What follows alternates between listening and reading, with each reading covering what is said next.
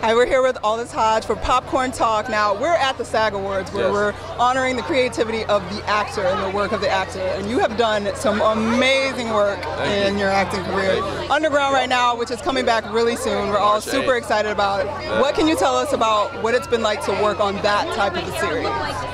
Well, a job for job's sake, it's really fantastic to be a part of something that's bigger in efficacy than just something that's done for commercial reasons.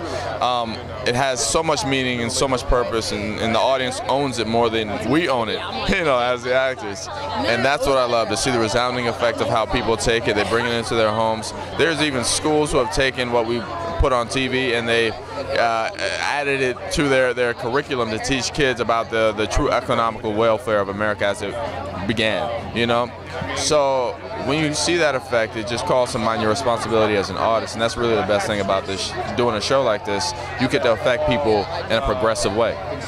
Very true. Now, speaking of the sort of responsibility of the artist, and obviously there's lots of things happening out in the world right now and in our country in general. If you could write a note, there's a lot of things going on. If you could, write a request to our current president administration, like one thing that you would ask of them to do, what would you tell them? My one request would be to stop repeating mistakes of the past. There is no such thing as making America great again. It's never been greater.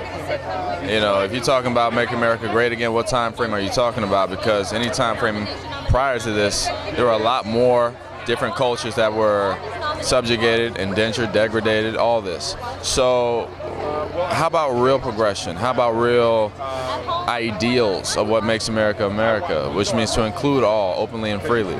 So stop repeating mistakes of the past.